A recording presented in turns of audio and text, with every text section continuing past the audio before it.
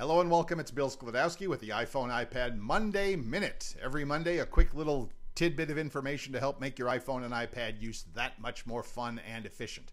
And if you have a new iPhone or iPad, of course, you already know about that black bar down at the bottom that helps you get back to the home screen. So if you're on an app, let's just open up Books, for example, here. That very black bar down across the bottom of the screen. I mean, you've seen it 100 times, right? It's the one that you just flip, kind of slide up quickly to get back to your home screen, of course. But did you know that if you slide it from left to right, well, I'm doing it on camera, left to right, because it's opposite on camera, that it will also swipe between the open apps. So all I'm doing is I'm putting my finger right on the black bar down at the bottom and I'm slowly swiping left to right.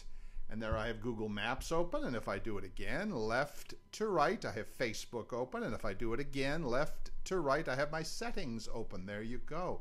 So yes, you can do the old trick where you try and scrunch it with your fingers, or you slowly slide up so that you can see all the open apps. That works too, but if you're just moving between apps that you already have open, finger on the bar, slowly slide left to right.